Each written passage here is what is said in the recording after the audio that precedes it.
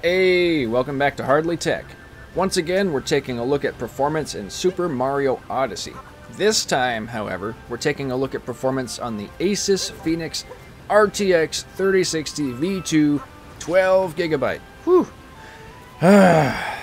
It's a mouthful. To see just how well or how poorly this little monster can handle 4K internal res emulation.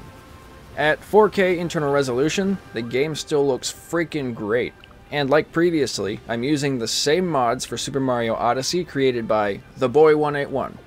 The mods include Disable Dynamic Resolution, so the internal resolution is locked at the res I select in Yuzu. Disable Camera Motion Blur, because as I've mentioned previously, I really don't like motion blur in games. We're also using Disable Web Applet to fix a crash that happens when traveling from Cascade Kingdom to Sand Kingdom for the first time in emulation. And lastly, Screenshot Mode Graphics to enable the highest quality textures and graphic settings the game offers. For instance, when you use the in-game photo mode. As with the previous video, you can see the game is hitching a little bit here and there, and like before, the 3060 isn't really being pushed super hard. The random starters are from the game compiling shaders as I'm playing. In the Emulation Configuration tab, under the General Settings, I have Limit Speed Percent to 100%, Multi-Core CPU Emulation enabled, and Extended Memory Layout 6GB of DRAM option ticked on and enabled. Under CPU, I've left Accuracy set to Auto, and under Graphics, I'm using the Vulkan API. I have Use Disk Pipeline Cache, Use Asynchronous GPU Emulation, and Accelerate ASTC Texture Decoding, all ticked and set to On. The game is in full screen mode, 16:9 aspect ratio, of course, and the resolution is set to 2160p, otherwise known as 4K. I'm also using AMD Fidelity FX Super Resolution, which is enabled through the Vulkan options in Yuzu. It really helps clean up the edges on vertices, and helps to make some of the texture definition stand out just a tad bit more. And honestly, this implementation of Fidelity FX is one of the best implementations I've seen in the game. And this time, I've disabled FXAA anti-aliasing using the mod created by TheBoy181 that disables FXAA through hardware instead of through Yuzu's software options. And as you can see, it really helps clean up the edges in-game, even at 4K. Other settings to note, under the Advanced tab for graphic settings, I have GPU accuracy level set to Extreme, like previously. I also have asynchronous shaders, and use fast GPU time ticked on and enabled, and of course 16 times anisotropic filtering. Even at 4K, the game looks great. I would consider this nearly next gen, even without any extra shading work or lighting magic going on through post-processing. If Nintendo had a version of the Switch that could play games at even a native internal res of 1080p, I think it would really help clean up the image in their games. Nintendo games are set to display at 1080p when docked, but that isn't the same as rendering a game at a native 1080p. Using something like AMD Fidelity FX, Nintendo could work a little bit of magic behind the scenes and really push their games into the today world of graphics that we're all used to at this point from other publishers. Performance-wise, at 4K, this little 3060 isn't even breaking a sweat. So I actually stopped the game, increased the internal resolution to 3240p, otherwise known as 6K! This was enough to push the 3060 into using its full potential, power draw and clock speed wise anyways.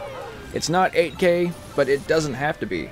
The image looks so clean and crisp, I don't think most people would know the difference without being told one image was only 6K and the other 8K.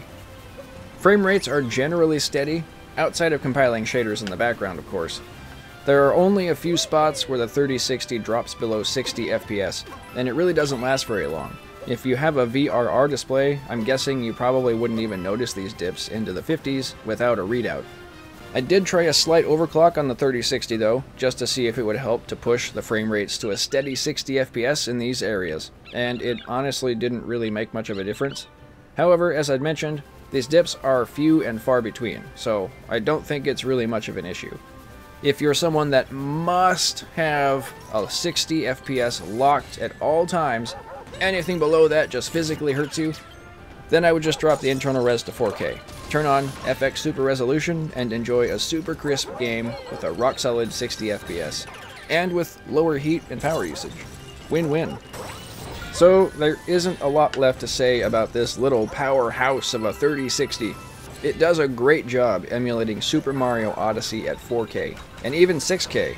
Who would have thought? I'm pretty impressed with what this card is capable of. I hope you are as well. Tell me what you think down below about this little GPU. If this video and my previous Yuzu emulation video do well, I may just make this a recurring series, testing out different levels in Odyssey and maybe a few other Switch titles that I think are pretty awesome. So please, hit those buttons, it would really help me out. I hope you all found this video useful in some way, and if you're a fan of emulation, hit that thumbs up, subscribe! Check me out over on Twitter at hardly_tech, check out the Patreon, and lastly, give my secondary channel, Hardly Games, a view if you haven't already. I would really appreciate it. Here's some extra footage of the rest of Cascade Kingdom, so you can all see what performance is like the rest of the way through.